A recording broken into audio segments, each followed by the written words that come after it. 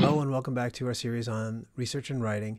And this is part 2 of 2 on formal academic writing.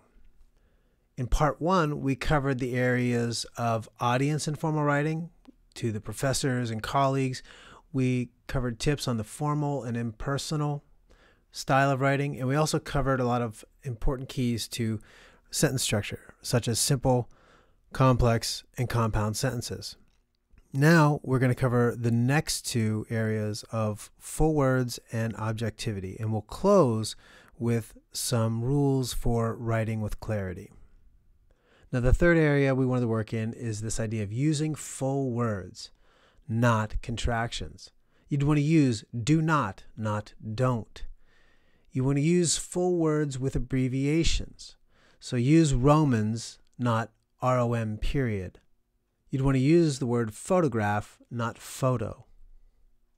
Now the exceptions here are at times if you are going to use a word persistently in a formal paper and you tell the reader, you give them an idea that you are going to use a specific abbreviation for a word throughout the paper. There are ways you can build this into papers, but generally speaking, you want to avoid those sort of abbreviations. This leads then to the idea of acronyms. Now, often we're used to using these in describing common things, like, oh, I went to the DMV. But in an academic paper, we can't assume people know what those are. So we have to make sure those are clearly defined. So we could use UBS, but only after previously defined in your paper as United Bible Societies. And this then leads to the idea of objectivity. You'll want to use persuasive language that makes a strong assertion, but avoid use of things like I think and in my opinion. So we want to say the scriptures are clear, but not I think the scriptures are clear. I mean, this paper is written by you, so obviously all the content is what you think or believe. So qualifying it just adds extra words that are unnecessary. You're trying to persuade a reader. You're trying to get them to believe your thesis, what you're trying to get across. So just making simple declarative sentences, the scriptures are clear, is fine. Don't add words like I think or in my opinion. You want to use facts backed by qualified primary sources. Use studies show 90% of internet users click links to watch videos of kittens playing. Okay, that's a good formal academic sentence that's backed up by stats. But what you won't want to say, most people really like watching videos of kittens playing. Now that is true. Okay, that might be true. You can say, okay, that's a great sentence. But again, it doesn't qualify. It's your strong assertion, but it's not backed up by some sort of formal study or a source that can validate your thinking. You also want to be judicious in your use of absolutes such as always, never, constantly, no one. Can these be used in academic formal writing? Yes, but you have to be very careful that you don't overuse them. So we could use this idea that studies show that the majority of people reject suicide as a benefit to society. But you could never say no one believes suicide is a benefit to society. First, because it's not true. There are some people that would make that argument, sadly. But two, even if it was 99.9% of the people, you can lose people when you assert things as absolutes that in their mind they might have an exception to. Even if it's 1 in a million exception, if you're that reader that's reading and you can come up with that exception, that can disqualify the paper as valid. So be very careful in your absolutes. And finally, now that you're able to understand more clearly the principles of formal academic writing, I want to address the issues of writing for clarity. You have to get your ideas across in a way that the reader can understand. So you want to use words that convey a clear meaning so your readers can better grasp your ideas. So use things like the food smelled of mold. We all know what that smells like, right? But you can't just say the food smelled nasty, because what you think is nasty might be different from what I think is nasty. There's a cultural distinctions. People can go to other places and a delicacy in one country can be disgusting to somebody from a different place. So nasty isn't a good descriptor, but saying it smelled of mold is something that is tangible, that the reader can have a clear understanding of what you're saying. You'd want to use something like, many people rejected the findings of the study, but not many people felt bad about the findings of the study. You can see this in newspapers, and when people talk about studies, they use these more subjective terminologies which can distort the results or meanings of even of objective studies. So do you see what's happening in this second sentence? The idea that some people felt bad doesn't convey why. So some people might have felt bad because they felt that too many people rejected the findings. Some people may have felt bad that not enough people rejected the findings of the study. So why doesn't tell us, but being precise and saying many people rejected the findings gives a clear declarative sentence that lets your reader know what your point is. When you're writing for clarity, the use of active voice, where the subject performs the action, is very important. You want to avoid using the passive voice, which can obscure the meaning. Now, this is probably the other issue that I see most often, is this use of passive. I struggled with this in my early writing days a lot, and I had some good instructors that helped me get over this use of passive. And so maybe that's why I see it and notice it now, because it's an area where I have personally struggled. Here's a few examples. Use, the work summarizes Pauline theology. You don't want to say, this work is a summarization of Pauline theology. Can you see the difference there?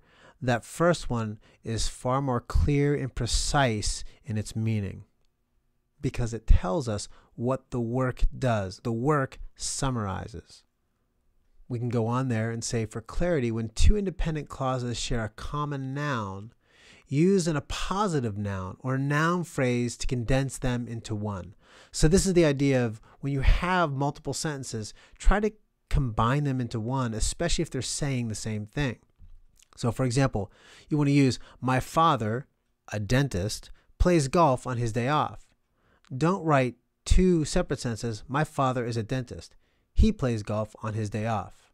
Or maybe it would be more clear if I said, my father's a dentist, period. My father plays golf on his day off. See how both sentences are relying on my father to make a point, when the first example, the way we should use it, we can take those two simple sentences and make one complex sentence that is a lot more clear and gets our point across much faster to the reader.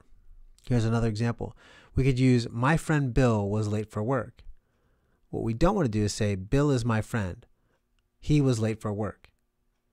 Again, Bill is the subject of both sentences, so make those into one nice, neat sentence, and your readers will appreciate your work a lot more. Another good tip is to use parallelism when you need to organize similar grammatical elements within the same larger verbal structure to highlight the similarity between those two elements. So for example, we can use, perch are inexpensive, cod are cheap, trout are abundant, but salmon are best. See how we're comparing all these different kind of fish to give the reader an idea of the value of each kind, in which, in this case, we say salmon is the best. But here's the way you would not want to write that. Perch are inexpensive, period. Cod are cheap, period. Trout are abundant, period. But salmon are the best, period.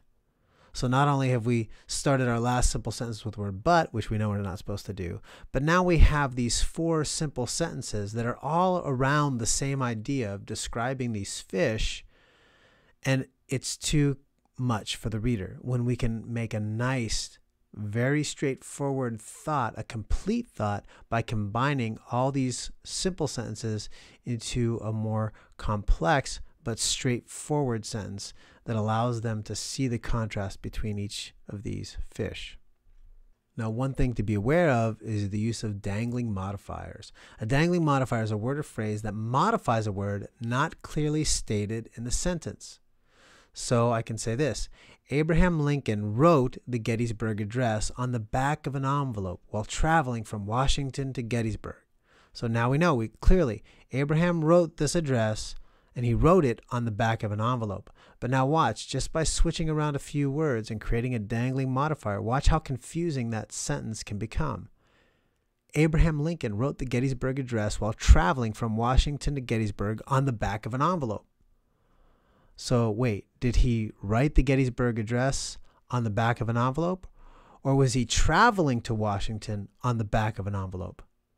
You see, the order and structure of that sentence, all the same words, just organized differently, creates this dangling modifier where on the back of the envelope is modifying the wrong word. We want it to modify wrote, not the word travel. So be very careful for these kind of things when you write. Okay, so our final tips for clarity are simply these. Proofread by printing out the paper and reading aloud to yourself. As I'm correcting student papers, I think probably at least half of the errors I see are simply because they never went back and reread this out loud to themselves. See, when you write your own paper, it's hard to catch your own mistakes because in your mind, you fill in what you meant to say with what you actually put on the paper. So your mind will kind of trick you into reading what you are thinking as opposed to reading what's actually on the paper. So when you print it out and change mediums, you're no longer staring at a screen but an actual piece of paper. By reading that piece of paper out loud, you're hearing those words and your mind can't trick you as easily into hearing something that's not there. So this is a great tip for proofreading. Print it, read it out loud to yourself. Then the next, have a friend proofread on their own. Once you've done that, take a printout of your paper, give it to a friend, have him mark it all up because they're going to see the mistakes that you can't see because they're not their own paper. They're reading it for the first time with fresh eyes, and that will catch a lot more mistakes. And then the third step, you want to proofread again by reading aloud to a friend. So get the paper back, make all the changes suggested by your friend, and then print it out, read it again. Now read it out loud to somebody else. And as you read out loud to somebody else, you're going to catch more stuff. And your other friend who is also hearing it now for the first time will hear it in a different way because they're not just reading it in front of them. So by doing this process, 3 kind of proofreading, proofread out loud to yourself, have a friend proofread, then proofread out loud to a friend, you will do well in creating high quality, well-written formal academic papers. I really hope this video helps you in knowing what are the essentials to good formal academic writing. So if you apply all these tips and tricks, head to the library, find some books, read some of the great authors out there, and learn to emulate their style and the quality of what they're putting out. That's it for this episode of the 10-Minute Teacher. Have fun writing.